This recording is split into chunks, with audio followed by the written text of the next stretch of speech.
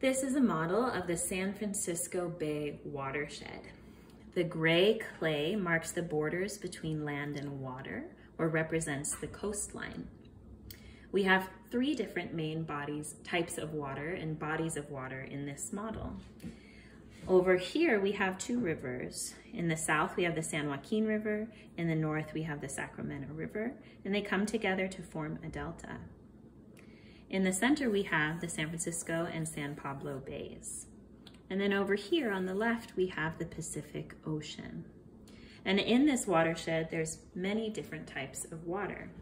From the rivers or the delta, you have clear, fresh water.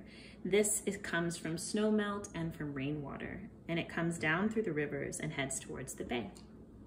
Over here, on the other hand, you have dark blue salty water, which comes from the Pacific Ocean. I'm going to pour the salty blue water in the Pacific Ocean, and I'm going to rain the fresh water through this cup with holes, which represents my cloud, over the delta. Observe closely what happens to the two types of water, where they meet and how they interact.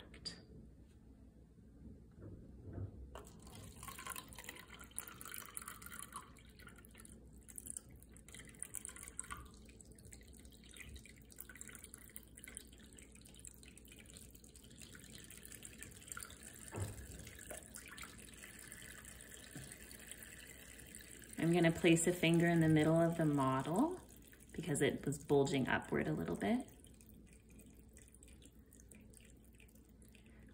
You'll observe that the fresh, clear water from the delta flowed into the bay, and also that the salt water from the ocean flowed into the bay underneath this Golden Gate Bridge. What we have here in the middle is a beautiful tie-dye light blue color, which is a type of water called brackish water. This is fresh and salt water mixing. That's a type of water called brackish water.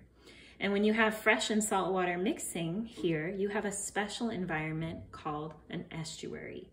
An estuary is a partially enclosed body of water where salt and fresh water mix. And it's partially enclosed because it has this outlet point into the Pacific Ocean.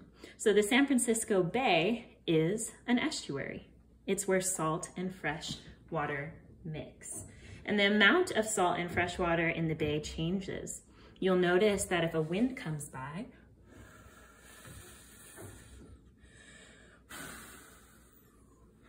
the mixing of the salt and fresh water changes. The tides can also change the amount of fresh and salt water in the bay. And also the seasons can change the amount of fresh and salt water. In rainy seasons, you'll often have more fresh water entering the bay from the delta.